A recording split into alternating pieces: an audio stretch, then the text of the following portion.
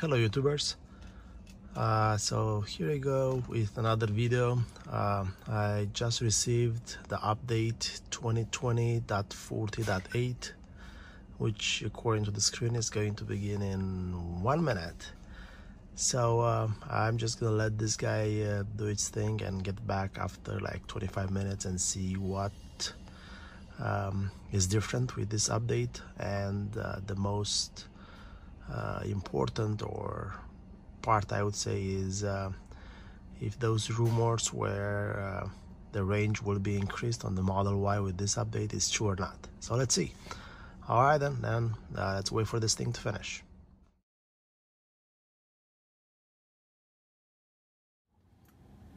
Okay, so we are back. So here we go. That's exactly what I was expecting, and looks like this guy's did update the range, or at least according to this message here, which says improved efficiency.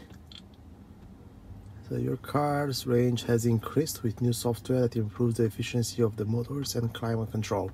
Note, these changes do not impact acceleration or overall climate control performance, which is great. Speed assist improvements, priority Bluetooth, and glove pin box. These things, they have been, I've seen them in the previous update, but anyway, they show them here too. But this is the most important one, improved efficiency. So now, let's see if we go to software. So we are on, or is it 2020.4.8.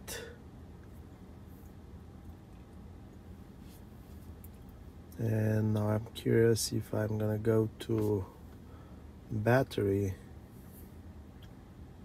It shows 258 miles. So I will have to make another video with trying to charge this thing to maximum to see if what's the maximum mileage that this thing is gonna show.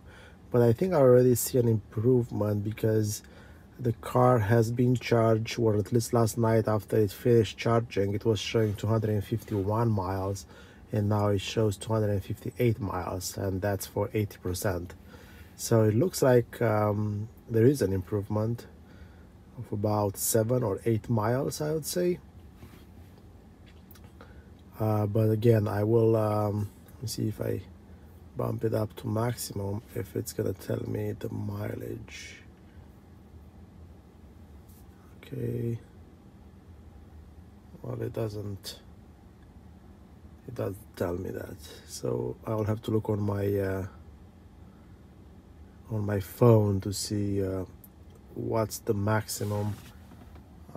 Okay, let me just take a look on my phone, I will get back to you. So yes, so looks like